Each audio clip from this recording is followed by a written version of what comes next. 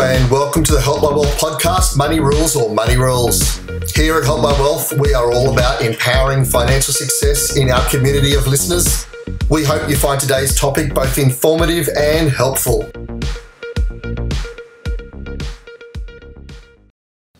Welcome back to the podcast, Money Rules or Money Rules. I'm your host, Stephen Logan, and today I have with me Matt Skeen. Matt, thank you for joining us. Not a problem, Steve. Matt is a financial planner, and you have been a financial planner for how long, Matthew? Been a financial planner for 21 years now. So just a short time? Yes. Fantastic. And our special guest today is Grant Hackett. Grant, thank you for coming.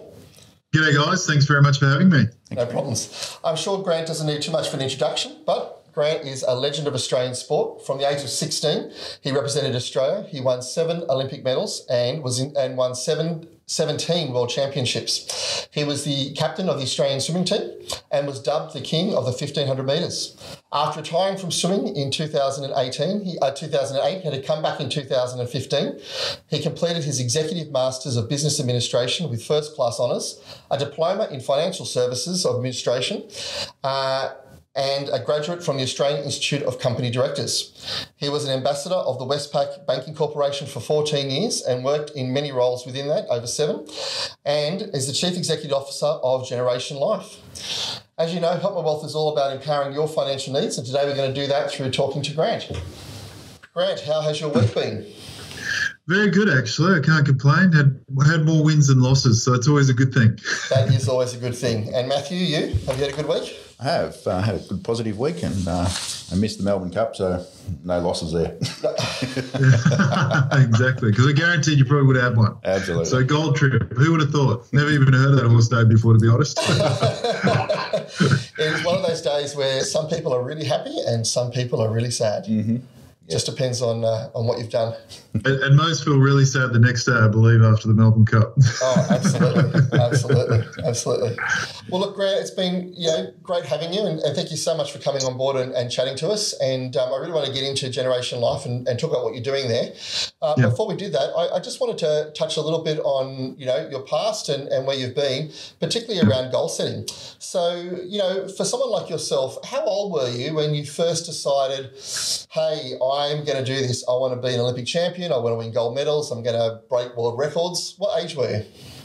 Yeah, I mean, probably, I don't know if most Olympic gold medalists could answer this very specifically, but I know I can. I was 13 and I was very clear on my goal back then. And the reason was because Sydney in 1993 got the Olympic Games, the 2000 Olympic Games. And, for me, I was a 200-metre backstroke. I ended up going over to the 1500-metre freestyle because I got in trouble a little bit with my coach. So he made me train with the distance athletes, with Daniel Kowalski and the like. And I really fell in love with the 1500-metre freestyle. So I literally sat down, researched all of Kieran Perkins, who was the number one guy in the sport at the moment. He was the Olympic champion. He was a world record holder. He was winning everything. He was an icon of Australian sport. And I thought, well, what times did he do it? 13, 14, 15, 16, 17, and then you're in the open category. And that's how simple it was for me. I just thought, well, and what did he do in the other races too? The 200, 400, 800, and 1500 metre freestyle. And I literally put all of those times up on my wall for each of those age group categories. And there was no Google back in 1993. So I was literally going through old swimming magazines that my mum and dad had because my brother was his number one rival when they were younger. So I was able to find all of his times and, pin them up on the wall and go for him each year. Did your brother actually sit there and go, I'm so glad you're going to beat him?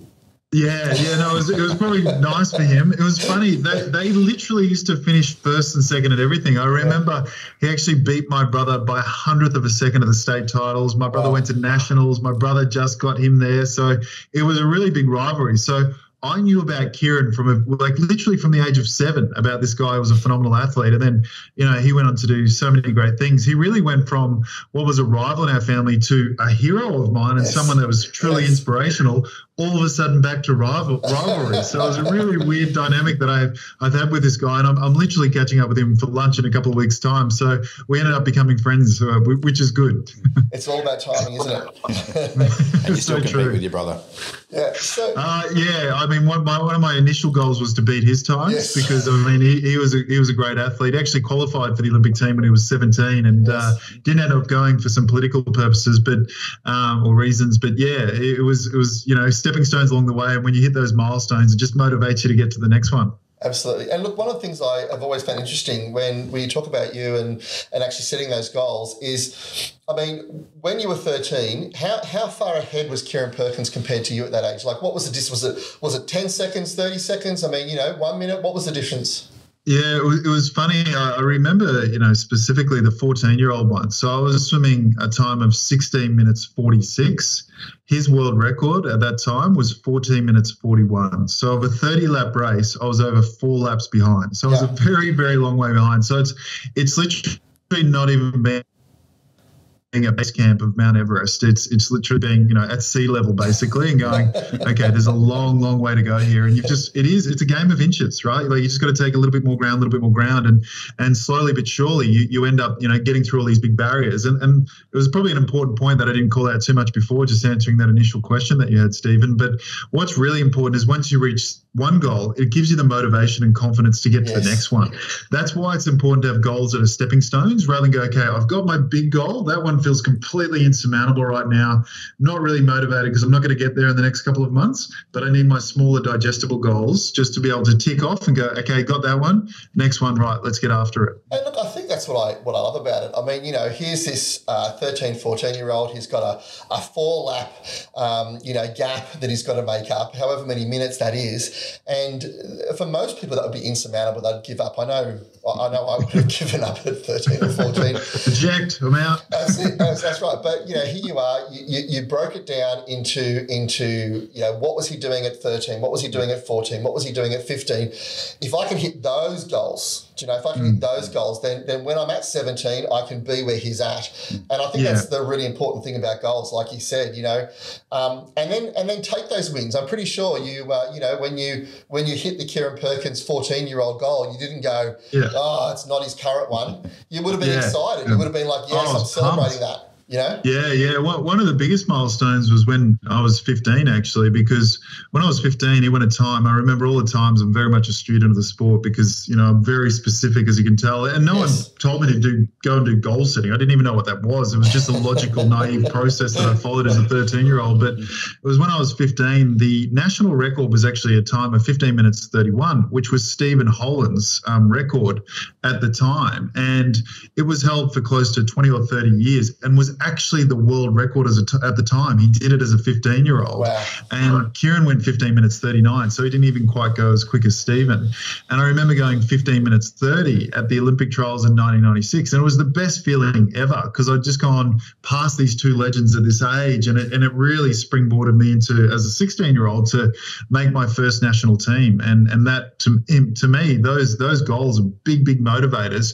And they're a sense of confidence that, yes, I can do this. So I've been able to beat this. And even if you get close, it still felt just as good. I was 3 seconds off Kieran's time as a 16-year-old, but I thought I'm right there still. I'm right there. Yeah. I love that you've said that, when you've got a big goal to achieve, like I want to win the gold medal at the Olympics, you break that down into small pieces because until you achieve that goal, you haven't succeeded. Yeah. But you've got to achieve those milestones in between to actually make yourself feel like you're actually getting somewhere. Absolutely. And you've got to celebrate them too. It was something that I wasn't great at, to be totally frank, but you've got to have little rewards along the way just to go, and even when, we're sitting here talking about finances in a second, but it's like when, you hit a certain milestone, you can go out and buy that thing, but don't go out and buy it straight away. And it's so much more rewarding when you have discipline around things. Yes. I remember I saved for a pair of Oakley sunglasses when I was 10 years old for 9 months. 9 months. I was saving lunch money. No pocket Dad money. even said, we won't go to the Gold Coast show. Can I give you $50 for it? And I was like, I'm not going to the show. And the show was the best thing ever. I didn't realise that would have been a lot more valuable for him, the $50. Probably I could have got $150 out of him, I think. But, it's funny, this instant gratification isn't actually a good feeling for the soul. So it's funny when you have these big goals and these milestones and you've got the discipline around them and you achieve them, there's not a better feeling in the world. That's my perspective anyway. I don't know. I think Oakley sunglasses would have been a pretty good reward as well. I thought it was very cool once I got them. Yeah. I'm sure the mirror-coloured mirrored ones. They were the old, I think they were called the Mambo ones. They were sort of, like a lot of the triathletes wear. They were like 1990. They were like the it thing. So, and And it was funny. I remember my brother getting a pair, and I thought I wanted a pair so badly. And I was like, I spent literally 9 months saving on the top of my drawer on my bedside table. All my money was just going in there, and eventually got there, and it was the most satisfying feeling when I got to buy them. But I always think back to those things when I was younger because they taught me so many good lessons. Like even when I shifted from sport into business, I didn't go into the mindset, I'm kind of the global CEO and what I'm doing here in swimming. I've won for over a decade and achieved everything you could basically in the sport. But at the same time, I wasn't thinking about when I was at my best there. I was thinking about what was I doing through these periods when I was 14, 15, 16, and what was that hunger? What was that desire like? What was it like when people would knock thinking that you couldn't reach those goals? And so I got actually back into that mindset when I was in business because I knew I was literally going from being the best in the world at something to going into Collins Street at Westpac on a Monday morning, not being the best at the table. So, right. As soon as I recognized that, I could get on with doing the job and getting to somewhere where I felt a real sense of achievement. Yeah. And look, talking about your dad with, helping you save, I wanted to ask a question. I heard that he actually said to you, look, Grant, you need to retire to something. That's a true statement? He said that to you? Yeah, absolutely. He said as an athlete, you can't retire from the sport, you got to retire to something. And I've never forgotten those words. And it was always important that, I did well at school, as soon as I finished school to get into university, but it wasn't done in a way where people might think, because people see elite athletes, and I know this is true in a lot of cases, but it wasn't like I was sitting there being pushed, being told, you have to do this or achieve this. It was like, no, you have to do this because there's a really good reason why. Yep. And I got that reason and engaged with it and thought, get into uni and then training for the Olympics, let's defer uni for a little while, then go back and do one or two subjects. And, it was important to be a well-rounded person. As much as sport, you do live in a bubble, it was still really important from my parents' point of view that there was more to life than that. And regardless, financial success did not matter. It was about having a sense of purpose post-sport, which was really important. And I'm really grateful for that now. And, I see a lot of even, athletes that I know I've been friends with don't necessarily have made that transition terribly well or have stuck their teeth into something that's quite different. So how often were you, studying compared to those around you when, you had this goal of, I'm going to win the Olympics, but I'm also at some point going to go and do uni? Yeah, it was funny. I was studying commerce law at the time at university, and I'd literally be sitting on a plane traveling from Seoul over to somewhere in Japan, and then doing a World Cup in Singapore or whatever it might have been. And I was sitting on a plane with the textbook, going through stuff, emailing or reaching out to my lecturers. So it was pretty consistent. It was really funny. Every time I was doing one or two subjects, I would actually swim better. I just believe because I just didn't have all my eggs in one basket. Like actually, friends in a different area. I had, things going on in my mind that weren't just so goal orientated and focused because, you can be too absorbed in something and it can consume you. And sport totally does that, particularly when people know you're associated with that sport, which still happens obviously today for me. So having that outside sort of, I guess, friend group and goal and a different set of sort of things that I was trying to achieve in was really, really healthy. And I actually think it reflected positively in my performance. So you can actually relax a little bit. Yeah, it's just weird because I think your nervous system isn't so wound up. Like you're not sitting at bed at night going, oh, okay, what have I got to do training? What have I got to do at this competition coming up? You're actually sitting there doing a marketing subject, trying to think of an idea. Your mind's actually focused elsewhere. And I think that's giving somewhat of a stress release to sport, which was probably underestimated, but upon reflection was completely healthy. Yeah. So I have to ask you, I don't know about you, Matthew, but my 13, 14-year-old self was not getting up early in the morning and going swimming. I've shared once before, I did actually do swimming training, Grant. Maybe not at your level, but one to two afternoons a week, I'd be in the pool. I made it to state. That's where I capped out. That's pretty good. That's pretty good. I was happy. I did recognise that when I got to state that I was way outside my league. Prior to that, I thought state does work out the men from the boys, so to speak, once you get there, and then nationals is the next sort of step to that. Yeah. Well, I recognise that my 2 afternoons a week were not going to cut it, but and the floaties didn't work either. Yeah, exactly. The floaties weren't helping. Yeah, they weren't cool anymore. So. Yeah.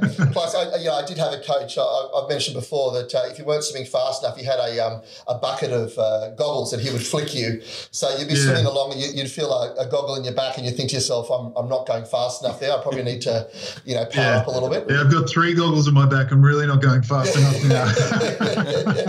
But look, on that, I mean, here I am at 13, and I'm sure you were too, Matt, sleeping in, having fun. What were you doing in the morning? What motivated you to get up at 4 o'clock in the morning at 14 years old and go, before school, I'm going to go and swim a couple of kilometres?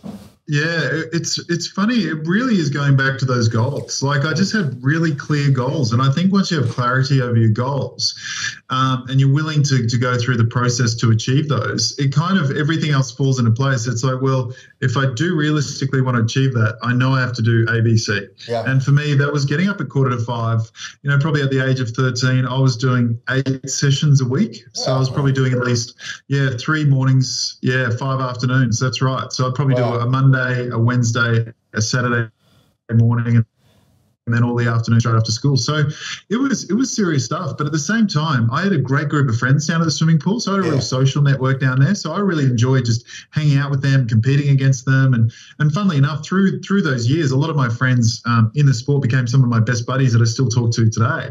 And, we'd train, and then, you'd go down to Sizzler or Pizza Hut afterwards. And, you could eat half the place in the buffet because you were so hungry from training and never put on a gram of weight because you're doing all this training and your metabolism is super quick. So for me, as much as the training was hard and a lot of discipline, there was a lot of fun around it as well. Yeah. And I think, that to me just made it more sustainable. And this is what I always say to people when they talk about high performance, there's almost this perception that everything has to be serious, everything have to be focused, committed, all these kind of hard-nosed words. And I go, it is all of those things. And when you're in the moment, it has to be all of those things.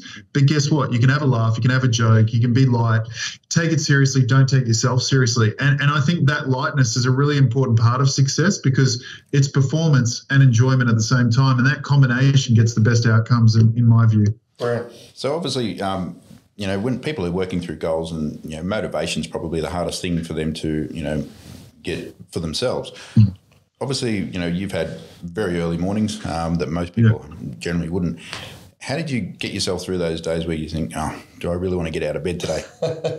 Yeah, it's funny because that was the one thing. I mean, I didn't mind training hard and pushing myself and going through all that hurt that you needed to achieve in the sport, but I hated 4:45 a.m. wake-ups. Like, it killed me. I'm not a morning person. So when that alarm would go off, firstly I played little tricks on myself. I would put the alarm like over on the other side of the room, so I had to get out of bed to go and turn it off. You've got to do all these little things where you've got weaknesses. The other one that I would really do and deploy on particularly days like that when I found it quite challenging and tough. And don't get me wrong, I don't have any less challenging days than anybody else. Like, mine are exactly the same. But what I would do is just focus on the next step. Yeah. Because I feel like, when you're going to get up, do an 8-kilometre session, flog your guts out, that, you're probably going to go, oh, mate, I've got a bit of a headache and a sore throat. I think I might go back to bed. The rest is in my best interest today. So, but I would go, okay, just get up, go have something to eat, then go down to the pool, just do your stretching, see how you feel. Then once the stretching's over, get changed, get in the water, do the warm-up. It was just like, just take the next step. And eventually that would get your motivation going, I felt. So I feel like, we often have this concept in our minds where motivation is the thing that has to happen first, then we start doing. Yeah. It's actually, to me, it's the complete opposite. It's the doing, and then the motivation starts to kick in as you do more, and that's kind of where you build from there. Yeah, right. Yeah, no, that's brilliant. And look, it's funny. You talk about goal setting and goals, and people that have achieved great things will often come back and say exactly what you've said. Take a big goal, break it down, take that broken down goal and go, rightio, what is it? Get up at 4:45, just turn up at the pool, start your stretching, break that down. And it seems really easy. It does. It does, doesn't it? But it's actually you can sit here and say it in a few words. That's the thing. But it's the behavioural aspect's a little bit more challenging. That's right. And it's doing it day after day after day, time after time after time. That's what actually makes it hard, isn't it? And that's everything. Everyone goes to me, it must be monotonous going up and down that black line. I'm like, yeah, but any success is monotonous. It's actually just like to your point, Stephen, it's every day just doing these little things that just slowly add up as plus ones. I mean, could you imagine being a cricketer? How many cricket balls do you have to hit? How many do you have to bowl? Standing out in the field, being a tennis player, how many times you got to hit any success in business, sitting there going through the sales process? How many rejections do I got to have before I get a sale, before I get my pitch right? Like all these, people that we see and put up on, I guess pedestals that have been successful in different fields in life. It was just boring grind every single day that refine their skill, just become a little bit better and not giving up on that. It's as soon as you get to the day where you go, I'm not going to do this anymore, it's too boring. It's like you'll never be successful if you think that, because it's the boring stuff that actually counts towards the bigger goals. Yeah. So obviously that goal setting has been really important for you in the professional sense, but how has that led to you in, your business career now? Really simple, actually. Like not at the start, if I'm being completely transparent about it, but now it's actually really simple to cross over in terms of the principles and behaviors of success. So, I've got three very core sort of elements to success that I've brought from the pool into the business environment and to running, Generation Life and Generation Development Group. I have three things. I have a clear definition of success and failure, not too many performance metrics. I have what is it that you're here for? What's the purpose? What's driving you? So, and I'm very clear on my purpose, but everyone has an individual one. And then third part is the commitment. And the commitment is, sport, it's the training, it's getting up at 4:45. What's the commitment here? What are the disciplines in your diary that you need to have in order to be successful day in, week out sort of thing? So, and we actually put that all through our strategy pack. You'll see every single business unit here has a clear definition of what success looks like, what failure looks like, and what we're trying to achieve as a business. We've got a very clear 3-year vision that we have in place. So everything has clarity around it. So that's the one thing from sport. It's really easy to turn around and go, I succeeded or I failed. It's a time, it's a place. Like it's in business, it can be very grey, right? Like, things are going good in financial markets. We all look like superstars. Yeah. But, when things turn bad, that's when, things come to the surface a little bit more and the tide comes out. So I think from that point of view, I've been able to transfer a lot of those disciplines into the business. And I've also I try to bring that lightness too. I try to have fun with the team. I try and make sure that we're connected, we're bonded. We have a strong culture of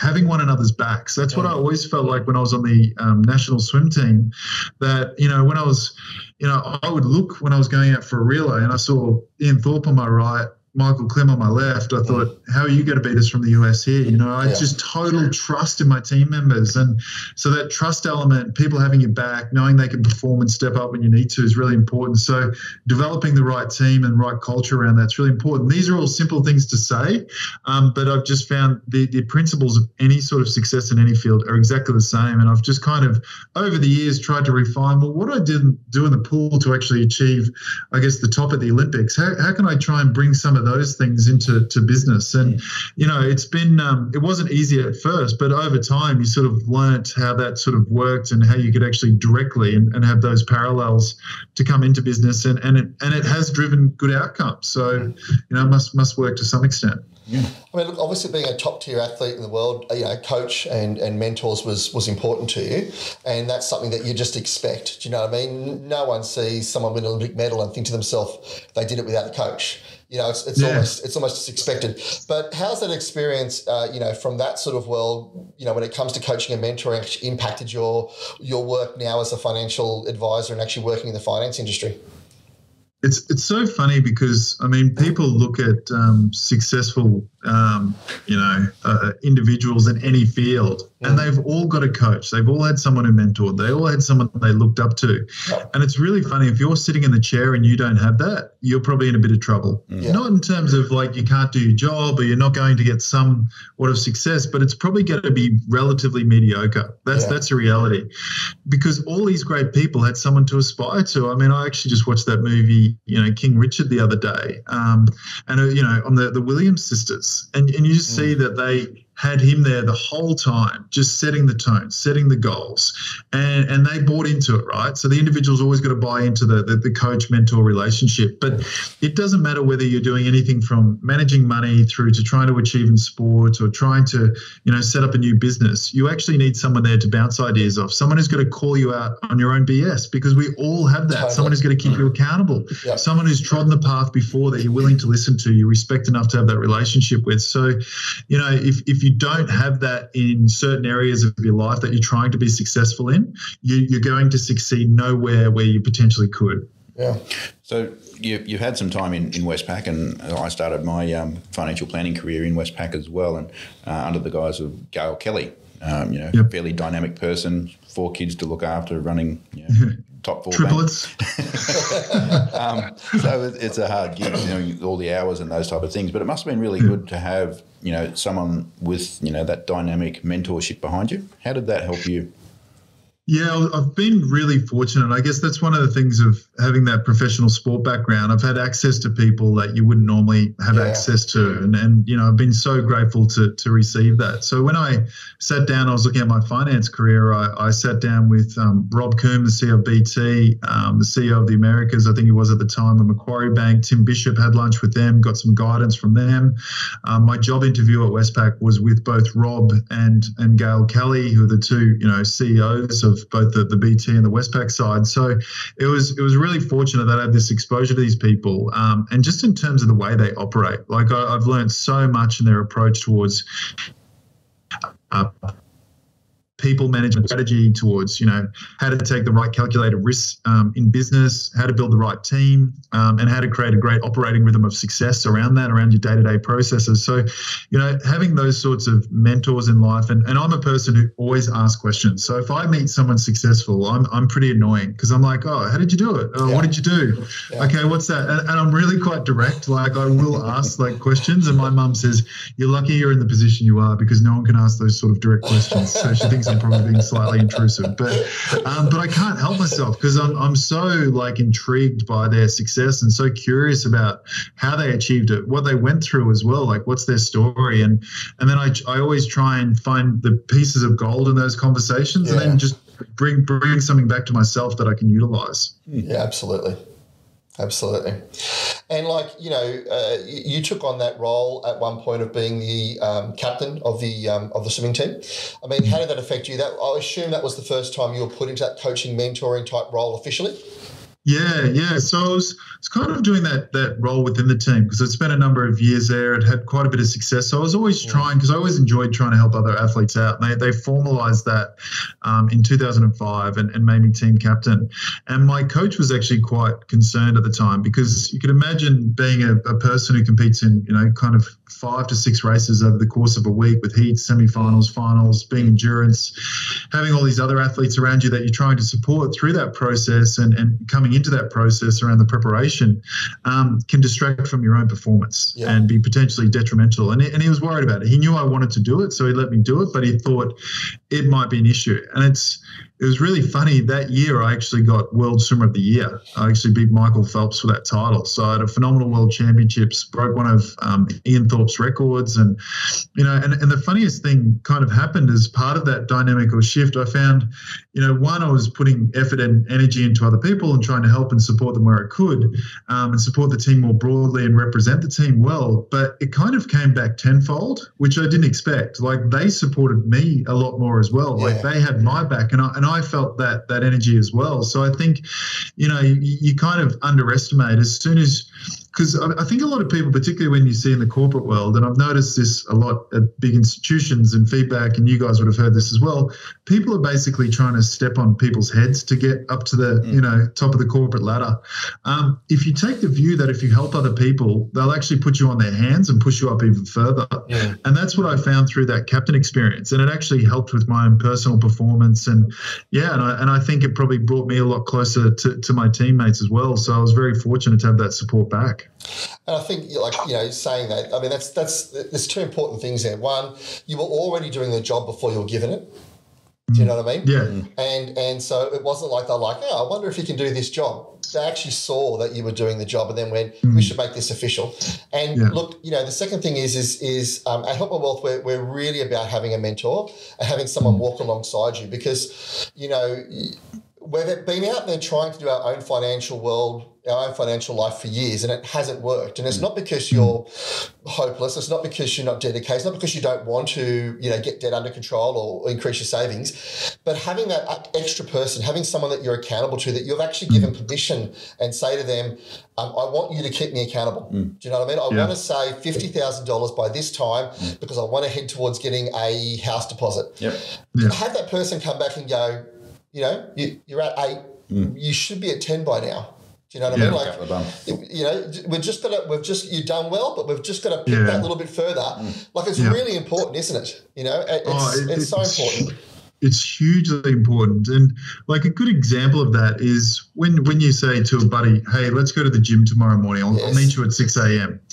You generally do get up and you meet them there because you're kept accountable to the other individual. If you thought I'm just going to get up and do it on my own, you're like, oh, geez, I'm a little bit tired. I tell you what, Game of Thrones was a little bit too good last night. I watched 3 episodes, which we've all done. So, but if someone's keeping you accountable, generally you'll meet the goal easier as well. The other aspect to that too, when we're talking about our finances, like I'm a big believer in financial planning and financial support because, if you've got a legal issue, you go to a lawyer. If you've got to do your tax return, you go to an accountant. If your car's broken down, you go to a mechanic. You don't try and do any of those things yourself, but it's quite remarkable. Most people, to some extent, are pretty financial literate. Like they don't understand deductible debt, non-deductible debt, the right structures to be investing through, make sure they're maximizing their super and, the stuff they've got outside of super. What are they doing with place of residence? How can they accelerate paying that down? Credit card debt, what does that mean versus getting the debt from over here? Like all these nuances, like financial services and finance is so complex and fraught with so many landmines. You've got to be super careful.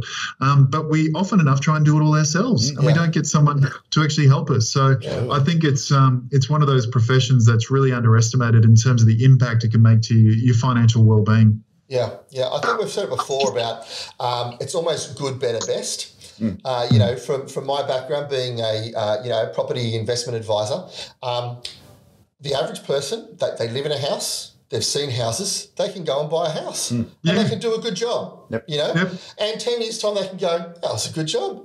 It's increased in value. I've got good rent for it. I'm happy. But the question comes down to, at that time 10 years ago, was there a better choice? It's not about you being incompetent. Do you know what I mean? No. Wonderful thing. I could do my tax. I'm just not going to do it as well. You're not going to get the return that you used to. I'm not going to get the return as an accountant's going to give me. I'm going to miss stuff. And I think you've hit the nail on the head there. That's, when we talk about coaching, mentoring, that's what we're talking about. We're not saying, hey, you as a swimmer couldn't get in the water and actually do well. But could you be an Olympic champion without a coach and a mentor? Exactly. And it's not going to happen. That's right. From a financial point of view, could you do well financially? Sure. But if you had someone to help you, could you do better? And I think the problem we have is that in our world, in the financial world, there's a cost involved in that, and particularly with the whole Royal Commission. You guys have gone through a big thing in the financial planning industry where you've gone, you can pretty much do whatever you wanted to. If someone comes along and they really can't afford much, well, you can help them out a little bit, but you can't do that anymore. No. The government has turned around and said, right, no. You have to actually charge for a service. It's got to be at this level. And if you don't do it at this level, you're in trouble. And so all of a sudden now there's people where you're going, I really want to help you, but I've got to charge you this level to help you. Absolutely. And that's where Help My Wealth is coming in and going, well, hang on a second. Financial planners are great.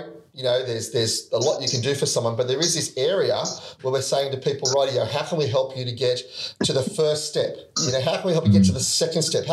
And then from there, you can go on to financial planners and whatever else you need from then on, which is really important. Yeah. Exactly. It's a matter of going, well, how do I get to first base, second base? I'm not trying to hit a home run straight away, but I need a little bit of guidance. I need a little bit of help. And it's often funny when you run through people's finances, all the leakage, right? Like, if you just stop at that cup of coffee or stop spending over here, or maybe did this a little bit differently, or maybe I ate eat at home maybe 2 more times, during the month, or, they're little behaviors. If someone's actually giving you a little bit of guidance and a little bit of direction around, you will change because they're going to keep you accountable around it as well. And I think this is what we're talking about, right? Like I was over 4 laps behind. It's the +1 that all of a sudden, wow, I'm actually in a position now where I can compete for a world record, or I can compete and go and do things that, 5 years ago were completely unattainable or a complete dream. Almost if you told someone, you'd feel deluded. So, but it's the same with, saving for a deposit on a house, or, your superannuation. It's, making sure you pay off that house 3 or 4 years earlier by just doing things a little bit better and saving yourself X amount of interest. There's so many little things that you can do that are going to make big differences over time. It's like the compounding effect, right? Yeah. I think, Matt, you've said it before, one of your favourite things is to do it today. Yes. Do you know what I mean? Like, what's the quote about the decision?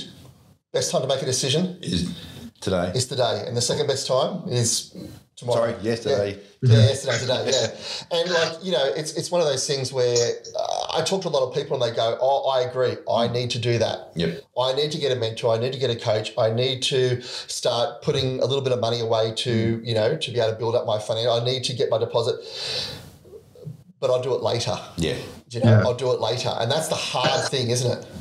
And it's almost, people think with this perfectionist mindset, like if I'm going to do it, I have to do it like this, and everything has to be lined up. Everything has to be perfect. I have to be making this much money in my job. And it's like, no, you don't have to be saving, $300 a week or $500 a week. You can be saving $50 a week, you know what? And it'll add up. And if you're investing, you're putting in a structure that gives you a little bit of discipline. Yep. It's amazing what that'll accrue to over time. And if you're in a half decent investment, how that will grow with it. So, it's only little steps that eventually turn into much, much bigger steps that actually get you to a place where you start to feel really happy and pleased. And like I said, build that confidence and momentum in what you're doing. And certainly with your finances, that's absolutely paramount to do that. And to your point, Steve and Matt, it's do it today. Don't wait to the perfect time. Don't keep procrastinating around it. Actually take some action, put a plan in place and start to execute around and get some support as well. Yeah, there's so many people that I see, they say they want to wait until they're in a better financial position before they go and buy a house or have kids or whatever, and that really astounds me a lot. And it goes back to your point before where you said, I'd rather start doing, and then the motivation comes from seeing the success come out of that. And it's quite amazing when you actually start doing how your fears are overcome, because a lot of the time it's all locked up between the ears, right? Like we start to manifest, and future trip, and things start to, we're going to take that could take place or potentially take place or go wrong as part of that process. So therefore it actually stops us engaging. But as soon as you start doing, you actually remove the anxiety quite a bit, and you actually start to build motivation, and you start to see success, which again builds that confidence. So I think it's really, really important, almost like lesson or attribute that you've got to really engage with is to go, I've got to just start doing. Doesn't matter how, doesn't matter who, sometimes I've just got to start doing and get stuck into it. Yeah, totally. And I look, if you go back to the swimming thing, for you, because you know who was doing it that day? Michael Phelps was doing it that day. Ian Thorpe was doing it that day. Like there's other people out there that were doing it that day for you, Yeah, correct. It's one of those things where if I don't get up and do that session, if I don't work my backside off and try and get the times and push my body through, that sort of next threshold of pain, I know that a person up in China is doing it, or, over in the UK or in the US and some of these great athletes that you just touched on. So, competition is healthy as well. Like sometimes I think, people often see competition as something that, is somewhat of a distraction or can be unhealthy. And I actually think the right sort of competition is really healthy because, one, it shows you what can be done. Yeah. Two, it just keeps you on song and keeps you motivated. It's when you distract yourself 100% of the time with the competition, that's when it's actually unhealthy. But to have a bit of competition and focus like that's really important because it does instill better behaviours in your day-to-day practices. I mean, for you, there was a time where you actually moved to the States and actually, spent a lot of time with Phelps, didn't you? I did. And funny enough, I'm just looking at my phone. He's actually just WhatsApped me a couple of times. We often still do training together. We just did Squattober, so we send each other videos of us doing squats and trying to do more and more weight and still pushing one another. So that competitive element's still there. But it's really funny when you see, I guess, the next level of mindset. I always thought I had a big goal setting mind, and I thought, I want to win Olympic gold medal, and I want to do it in this race and do it in this time in front of a home crowd. Some pretty big goals. And then I go over and see Michael, and he's kind of thinking, I want to go to one Olympics and win 8 gold medals. And it's like, really? There is a thing called competition in a lot of those races. And it's amazing. Like, that's where his mindset went to. He just set the bar so high, but he was willing to do the work around it. And he just had a strong sense of self-belief that he could do it. Yeah. And he's got the most unbelievable competitive mindset. I often say that Michael and Ian Thorpe are two of the people that I can never poke the bear on, because it's funny, you get these people that are just, when they get to competition, they're able to increase their performance through that. Yes. Most other people get a little bit rattled or a bit worried, or it distracts them. Those guys, it just intensifies their performance. So I do it now. I'll probably do it in my next text message back to them, because it's not real competition. But it's funny. Like, the only reason we came up with Squattober was because I was giving him crap about, when I come to your house, because I was just in the US recently, and I popped by his house and stayed for a couple of days, where I said, I'll out squat you. And then he created Squattober. Like, again, just a guy just has to take it to the next level all the time. And now I'm back here in Australia sending, videos of myself doing squats at home. So it's just, it's a bit bizarre, but it's fascinating to be around those sorts of people, because you see their mindset and sense of self-belief and ability to be able to commit is just, it's awesome, and it's truly inspiring. I would love to see the look on yours and his face as you email him a silver medal for Squattober. Oh, no, it's funny. One of the things that we do, and I've got the photos on my phone, is there's a 4x2 race in Athens 2004 where we finished second for the first time in 6 years by 0.1 of a second. Yes. And, he was the guy who lifted that relay team. And, he's got the gold medal and I've got the silver medal to that race. And I remember one time, this was back in 2017, when I was staying with him for quite some time. We're just out talking at midnight, and he just walks out, with that medal around his neck, just to give it to me. And I'm like, that actually upsets me. Yeah. He doesn't need to say anything, because he knows that you know. No. Yeah. Oh, no. He's just smiling. He's just walking around smiling. He won't say a word. So and then play the officer, let me take a photo of that, because I just need to remember it whenever I need to feel motivated. So, it's nice to be able to, have these great rivalries, but, around to develop great friendships where you have this mutual respect for one another, and you learn from one another. Yeah. Like, we learned a lot when we trained together from one another to continue to increase our performance. And again, it comes back to, not only you're learning from coaches or mentors, you're learning from peers all the time. And that was the one thing, being around someone with that sort of personality and ability to be able to perform has taught me so much. And surround yourself with like-minded people. Yes. That idea of having community. Correct. So, look, in Gen Life, I wanted to ask you about where you are now, being the general manager there. So here you were coaching and mentoring people from a sports point of view. Now you're doing it in a company and doing it from a financial point of view. So tell us, how was that transition for you, and have you been enjoying the work in the financial planning or that industry?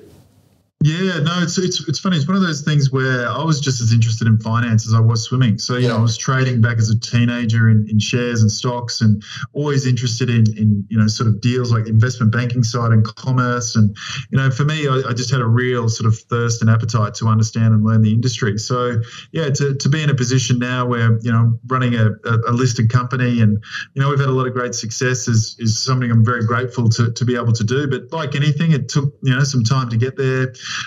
Learning sort of, what are the products that we need to have that are best in market? How do we engage with the financial advice network that, we receive a lot of our inflows from, developing the right team in that space. So for me, it's hugely rewarding and satisfying. And, very simple. I go back to the same principles as in sport. Like, what are our goals? What are the things we're achieving that no one else is doing? How are we disrupting in different product categories? And just getting people on board with that. And it's been funny being a part of this business now for over 5 5 years. When I first came, there was a sense of belief that we were doing some good things. But now when you walk out on the floor here, there's a sense of belief that we're going to do something new. We're going to do something exciting, engaging, always looking at ways to be able to engage our customers and clients and financial advisors to get feedback from them to improve everything we're doing and challenging ourselves all the time. And, the standard's always been set, and it's not just by me anymore. There's so many people out there that are just going, we need to go here or do this. I just went through a presentation that I'm doing next week with the marketing team, and they've just re-engineered the way we present stuff because we want to make sure we stand out. We just don't want to be a PowerPoint presentation anymore. And that to me excites me. So again, it's like I came in, tried to inject some of the things I knew, and that's now coming back from people that are doing things that they've got, full confidence and license to be able to achieve, and that they probably, a few years didn't think they could do. So for me, again, it just comes back to the people aspect of business. I love seeing people achieve. I love achieving that success with them. And at Gen Life, we've had plenty of that. We've gone from our sort of flagship product, which is an investment bond, from 15% market share to the latest data. We now take 54% market share, and it's a growing space. So we've got a lot to be proud of, but I still get this, I call it you're eternally dissatisfied. I always think, okay, we've reached this one goal, and I think that's what made me a good athlete. Was I was never really happy. Like, I won a world championship, and I was like, a week later, I'd sit there with my mum, and I'd say, kind of over it. Like, I want to do the next thing now, and I think that's the way you have that sustained success as well. And plus, I also think you can be humbled really quickly. Once you're in a truly competitive environment with so many variables you can't control, you've got to be sitting there going, what can go wrong? What can we be protecting ourselves against? What can we be doing better? Because I always find if a little bit of hubris or arrogance comes into something, it puts the blinkers on the face and you miss things. You start to miss things, and things can go wrong really quickly. So, and I've learned those things the hard way through, whether it's sport and some elements of business as well. And so I think the older I get, the more I sit here and I go, okay, we've been really successful, but what can go wrong now? It almost turns into that conversation very quick in my mindset. Yeah. Well, look, you brought up investment bonds, and for our listeners and our viewers, they might not be aware, you're like one of the leading experts in Australia on investment bonds, and as you mentioned with Gen Life now, with quite a large market share. But I think there's a lot of misunderstanding of what an investment bond is out there. Do you want to just explain, briefly what is an investment bond and how can someone use it? Yeah, the 101 explanation for an investment bond is pretty straightforward. So, when you're looking at investing, we all invest through different structures, whether we do it through our own personal name, through superannuation, through a trust, or through a company. An investment bond is just that. It's just another legal structure that you invest through. And there's certain, nuances that come with that. One is a maximum tax rate of 30%. Usually effective tax rates sit in the teens for a lot of our investment options. It's governed by the Life Act, so you have binding nominations. So great from an estate planning point of view. If you've got your investment held through an investment bond and set it up correctly, it'll go to a beneficiary, and you've got 100% reassurance that they will receive those funds. It won't go through your will or through your estate. Some other aspects are tax-free transfers. So there's, just like any other legal structure, you make it part of your overall holistic approach towards investing. And the reason these have come back into fashion really was because of the changes to superannuation back in 2017. So super was the ultimate, tax arbitrage. However, we all know it lacks liquidity. You can only access it at preservation age. But when it comes to an investment bond, you've got full liquidity. You've got a tax arbitrage. Whilst not as good as super, it's uncapped. And that's where the changes to super about being capped around total, cap balances or non-concessional, concessional caps that came into play really made investment bonds popular again. They were very popular through the 80s, but I guess that's kind of, the wheel has done a full turn and now they're back in popular fashion. But again, they're just not mainstream. And we do most of our distribution through financial advisors, not through the direct market, because financial advisors are more sophisticated. They understand the product. They understand where it fits into the overall structure, whether that's estate planning, tax arbitrage, creditor protection. It's another big thing that comes with the bond structure, Section 116(2)(d) of the Bankruptcy Act. If you want to fall asleep, go have a read of that. But again, it's so very, very safe, flexible structure that's been around for a long time. So, we really just reinvigorated the space and innovated quite a bit, and then did a lot more marketing and education. And, it's really taken off. When I came in here 5 years ago, we'd do just over $100 million worth of inflows in a year. We now do that basically in 10 weeks or less. Wow. Yeah. Yeah, as a financial advisor myself, I mean, I love the way that you've just rolled off the legislation piece off the tongue like it was nothing. And the tax. I've been doing this for a long time now with investment bonds, trust me. I've recently had experience, and you've touched on the estate planning side of things. I had a client who was in her 80s and sold some property and had reasonable funds, but she didn't want her grandkids to benefit straight away. So we've set up a investment bond for her so that it was left automatically to the kids. And if they passed it on to the grandkids, which she didn't like, that was up to them at the time.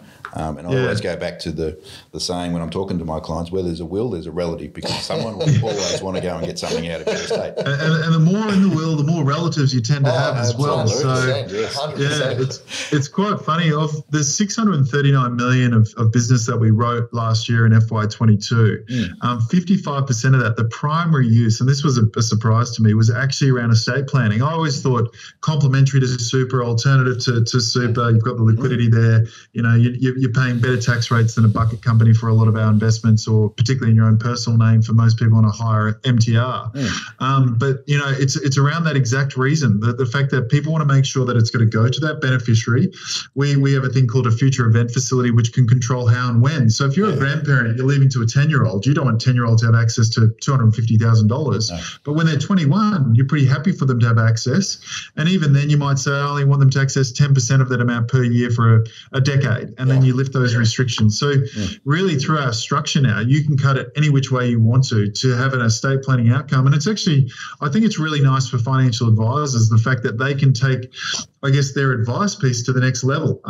I just came back from the States where I went to a lot of advice practices from, you know, some of the biggest shops to more the independents as well. And, you know, a lot of them do a lot of the tax planning, a lot of the estate planning, and do a lot of the briefing to the estate planning lawyer or to the accountant on what they want to achieve, which I feel like we're kind of probably, I don't know, 5 or 10 years behind that in the industry here. But I think it's a great opportunity, particularly through the investment bond structure for, you know, I guess advisors to deepen their relationships, you know, help drive more revenue for their business, but most importantly, deliver an awesome outcome for their clients. And on the other end of that scale, obviously, with Help My Wealth, we're dealing with clients that are, you know, probably starting out their journey in savings and investing and so forth. And it's a great tool for that type of purpose as well. You've hit the nail on the head there, Matt, because the reason we rebranded the business 5 years ago, and we called it Generation Life and Generation Development Group, which is the listed entity, because there is a solution for each generation. And that's exactly right. From cradle to grave, you can have it for estate planning purposes, or a lot of people, particularly, you know, parents or grandparents that, you know, could have been on, you know, high marginal tax rates, or, you know, quite wealthy and, you know, obviously paying a fair bit in tax, but it's a really tax effective way to be able to save for your child's education. I know for my 2-year-old Eddie, I've got an investment bond set up for him that I just add $500 to each month, and that's going to pay for his private school fees, secondary, rather than me doing it from pay as you go out of my wage, which is twice as expensive from a tax point of view, rather than doing it through the investment bond. So yeah, a lot of people would do it for things like that, or just, you know, not even just private school fees, but perhaps a first car, home deposit, all the way through to a tax arbitrage while you're in the middle of your working life, and it's a great liquid investment, through to making sure that you've got something for estate planning. So there is multiple strategies and purposes for the product, which is what I love about it, because we're always kind of helping someone out achieve a goal, which is an awesome feeling as a business. And look, the flexibility of it is something that I find to be impressive. I mean, you know, if I want to say put money away and say, you know, say I'm a grandparent and I'm like, right, I want my grandchild to be able to have this much money when they turn 18 for a car, then I want them to have this much money when they get to 25 for a house deposit, and then I want to have, you know, you can set that up, and whether I die tomorrow or whether I'm still alive when that happens, it's ready to go. But if something changes in my financial situation, I can turn around and go, actually, I'm going to pull that money out. Do you know what I mean? That's not going to be the situation now. That 10 years ago, that was my plan, but that's not my plan now. I actually need to use that money myself, or I want to, you know, my child to be able, or my grandchild to be able to use that now. And so you have this ultimate flexibility. I mean, you know, can you talk a little bit about, though, the difference between, say, obviously the best way is to leave it in for 10 years. That gives you the best tax benefits, but you can pull it out at any point. You can pull that out 1 year, 2 years, 3 years. But how does that change in regards to the tax liabilities for you? That's right. Like, all of our investment structures, whether it's a company through to super, there's always these sort of nuances within the legislation that provide, benefits at different points in time. So for us, inside 10 years, if you were to pull out, say, a partial withdrawal, still a great tax arbitrage. You've been paying a lower tax rate inside the investment, so you've got the compounding effect of that.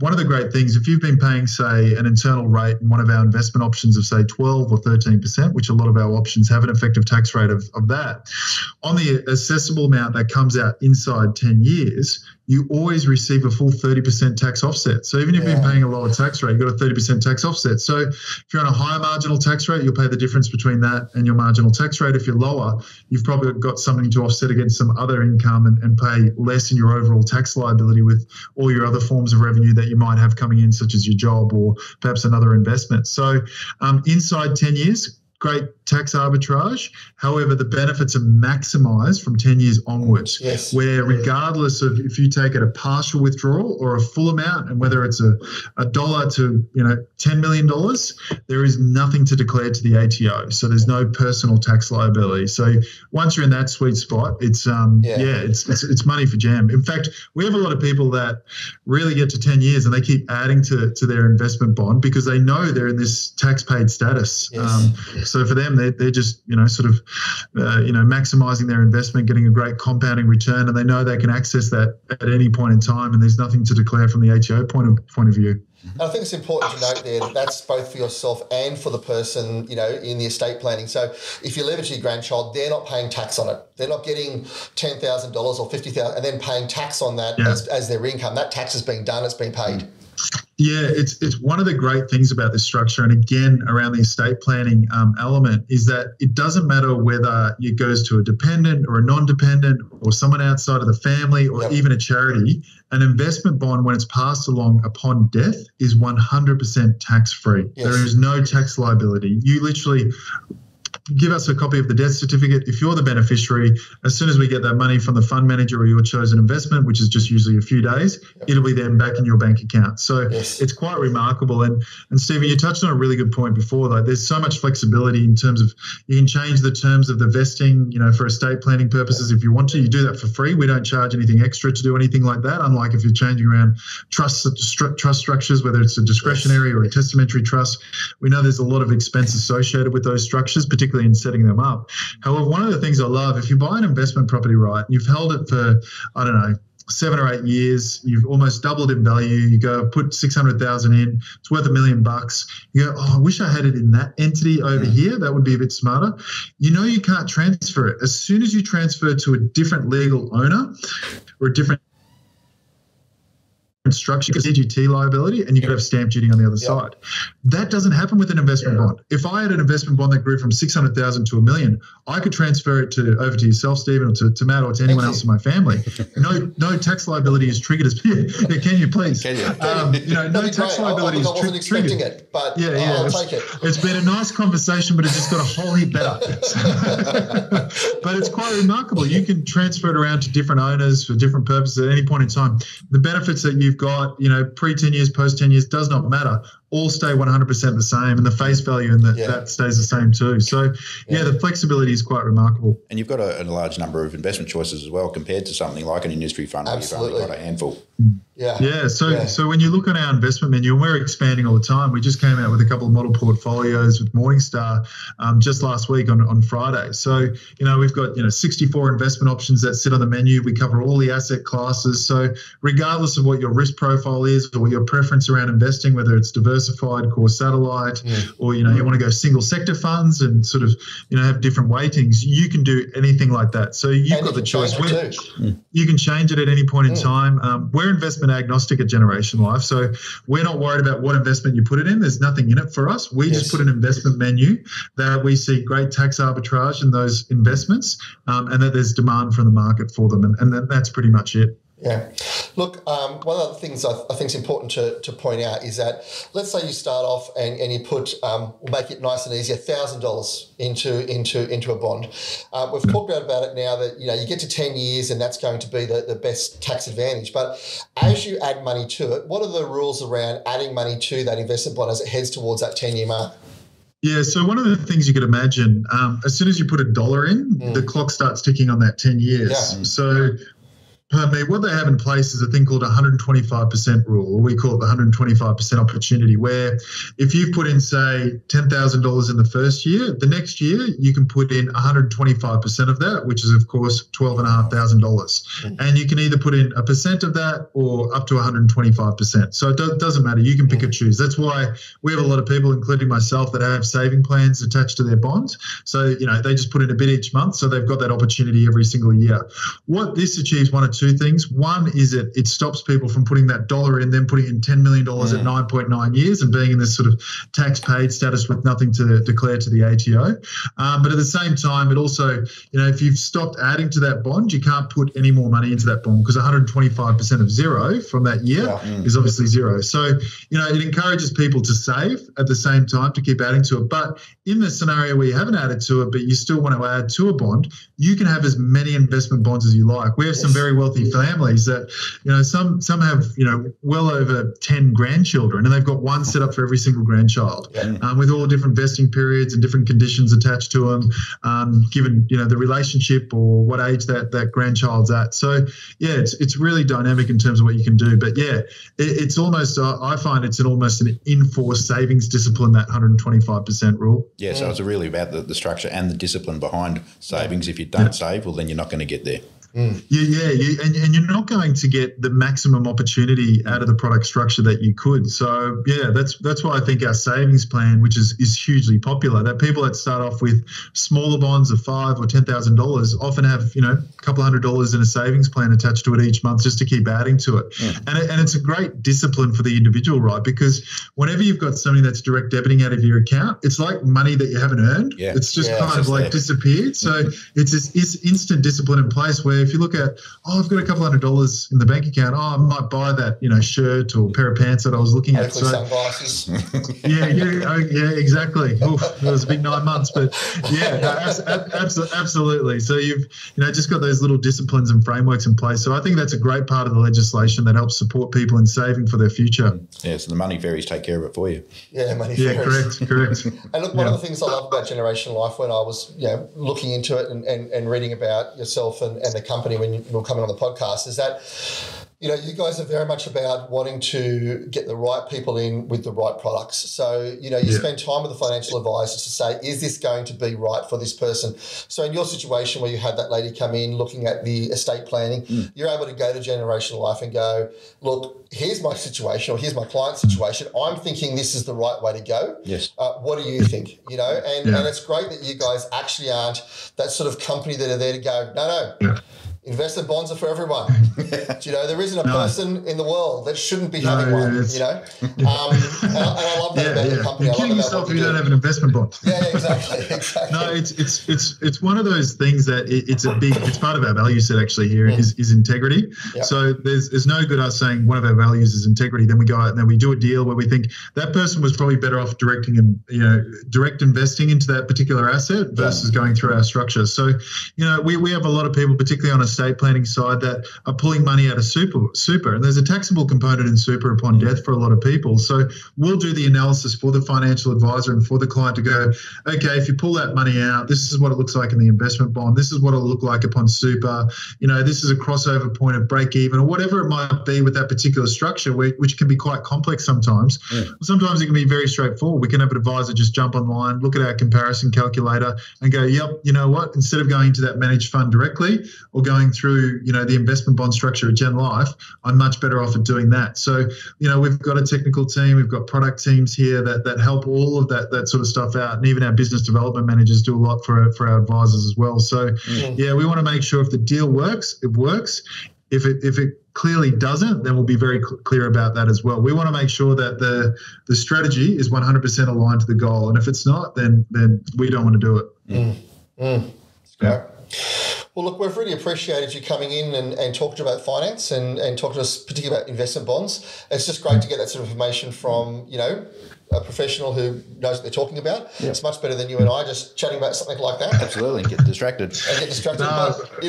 Appreciate you guys taking the time to have a chat. It's funny, probably people see me on this podcast, I start talking about investment bonds and I look more excited than I do about the Olympics, but it's weird. It's one of those products where over time I've absolutely fallen in love with, because we've seen it be able to, some really complex problems, particularly with estate planning, with people with even, disabilities or certain issues, and we've been able to help solve that. So it's been really nice to help people meet their financial goals in some sort of way. So it's been super satisfying. So thanks for the opportunity to have a chat about it. No problems. Well, look, we like to ask a lot of our guests that come along, to wrap up, if you could go back and talk to your 17, 18-year-old self, what sort of advice would you give them? It's always a good question. And, if I could give my younger self some advice, would be one, clear boundaries, I think would be really, really important, because I felt like I had a life as a 17-year-old where I was being poked and prodded and pulled from one direction to the other, because I was a world champion athlete at the time and a young kid going to high school, so that was a bit full on. And the other element would be just surround yourself by the right people. Along that journey, it's really interesting, some of the people you come across. Some are great, some are not so great, and you sort of work that out along the way. But it's a really interesting path I was going through as a 17-year-old, but I think those boundaries and being surrounded by the right, set of people was super important, and get that right would put me in good stead. Yeah, fantastic. And another question, if you were going to write a book, which I'm sure you've been approached many times for, what would the title be for you? The title would be, the first thing that pops into my mind when I hear that question is not finished, because you're right. I have been asked on quite a few occasions over the years to write a book, and every time someone asks me that question or wants to do it, I always sit there and I think, well, I'm not finished. The story's not finished yet. Like, I've still got so much more I feel like I can, achieve for myself and I can participate in and do. So, I'll probably feel like that when I'm 80 as well. But, maybe one day.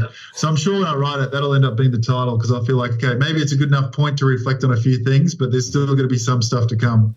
I'll be looking forward to reading the not finished book, when you turn 85 and you write the not finished book. Chapter 12 and there'll be nothing there yet, so I'll be like, it'll be coming. We could have a really Australian term, like I can hack it. Yeah, exactly. That would be actually, it's probably not a bad one. It's probably good for the marketing side of it anyway. I was going to say, I'm sure there's marketers out there right now going, that's exactly what I wanted him to do. Yeah, that's good. Yeah, we can use that. Well, look, we really appreciate your time. Thank you so much for coming on and for sharing with us. And it's been really great. So we appreciate it. No worries. Thanks for the time and thanks for the chat. Thanks, Matt. Good to see you. And Matt, thank you also for joining us this week. Thanks, Steve. No problems. It's been a pleasure. Look, Help My Wealth is all about empowering your financial journey. And today we've done that by talking to Grant Hackett and talking about investment bonds. I hope that's been helpful for you. Please go to our website if you want to know more information and if you want to know more about Help My Wealth and to be able to learn about mentoring that we do and also the literacy programs around finances. So thank you and have a good week. Bye. Bye.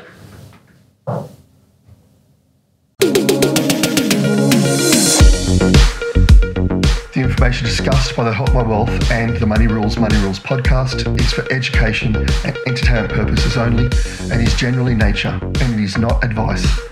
It is not intended as a substitute for professional finance, legal or tax advice. It is aimed to provide a general understanding of each topic and should not be relied upon to make an investment or financial decision.